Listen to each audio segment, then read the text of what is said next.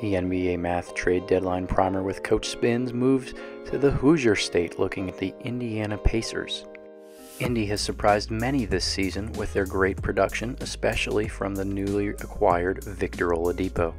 Oladipo's ascent to All-Star status has propelled the Pacers towards the playoff picture.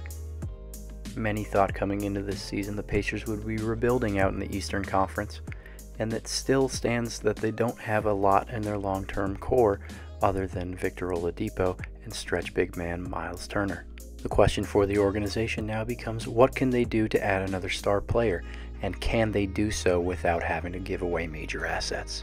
The Pacers designed this post-Paul George roster to have many short-term contracts on it, especially giving veterans a chance to redeem themselves.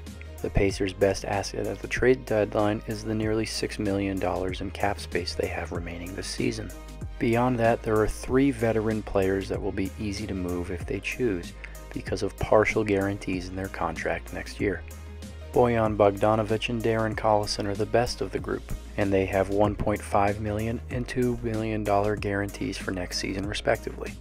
The deadline to pick up those options is before free agency begins on July 1st though, meaning Indiana has to decide soon if they want to cash out on those guys or keep them for next season.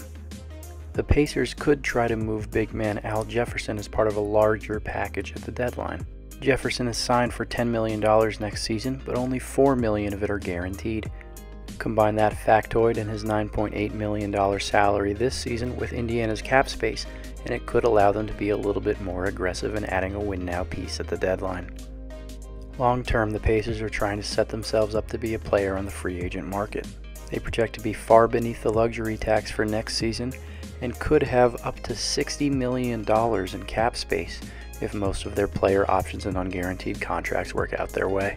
Even if they don't, the summer of 2019 predicts to be a big one for the Pacers, as they could have north of $90 million in cap space. A player to watch for Indiana is Thaddeus Young, the veteran swing forward. If the Pacers are sold on trying Domantas Sabonis and Miles Turner together in their front court long term, Young might still have some value as a trade asset. He's greatly improved his consistency from 3 these last 2 seasons, is a good inside-outside threat, and plays hard on both ends of the court. It's not likely the Pacers are super active at this trade deadline or are even shopping any of their individual players. However, because of their cap space and their open roster spot, they do need to stay open to all options.